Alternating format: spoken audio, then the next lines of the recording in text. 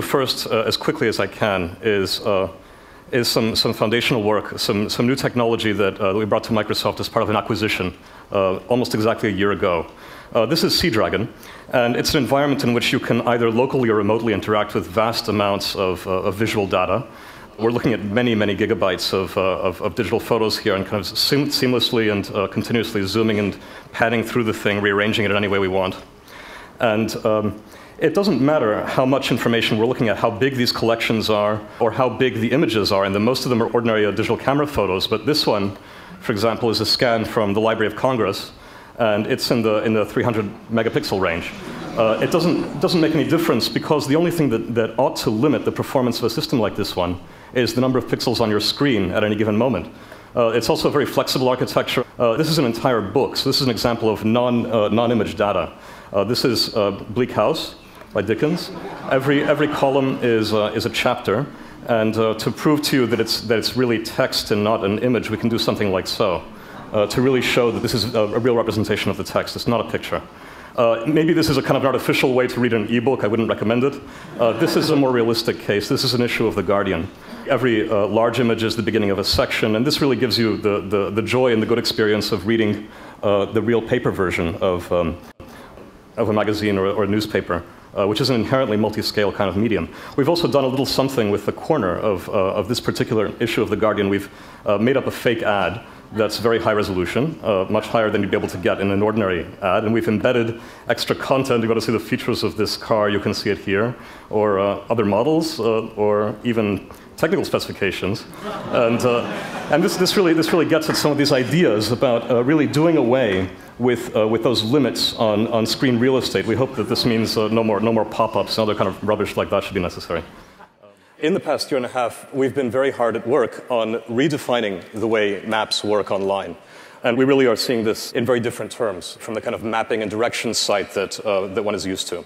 Mapping is, of course, not just about cartography, it's also about imagery. So as we zoom in beyond a certain level, this resolves into a kind of SimCity-like virtual view at 45 degrees. This can be viewed from any of the cardinal directions to show you the 3D structure of the city, all the facades. But I'm going to show you some more candy sort of stuff. So we see the imagery, of course, not stopping at the sky. These little green bubbles represent photosynths that users have made. I'm not going to dive into them either, but photosynths are integrated into the map. Everything that's cased in blue is an area where we've taken imagery on the ground as well. And so when you fly down from the thank you.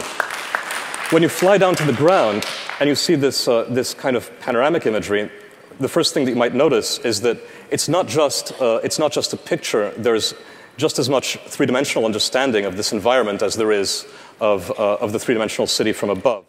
Now, I'll show you a fun app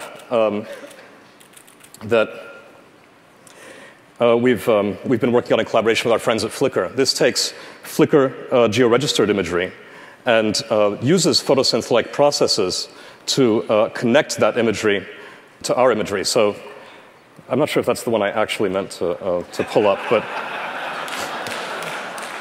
but notice this is, of course, a popular tourist site, and there are lots of photos around here.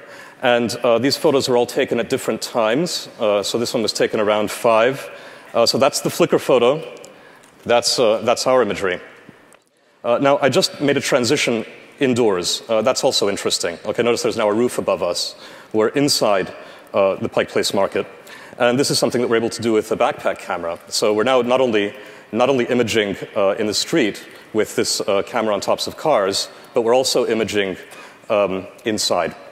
And from here, we're able to do the same sorts of registration, not only of still images, but also of video. So this is something that we're now going to try for the first time live, and this is really, truly very frightening. Okay. All right, guys, are you there? All right, I'm hitting it. I'm punching play. Are you live? I'm live. All right, there we go. So these are our friends in Pike Place Market, the lab. Thank you.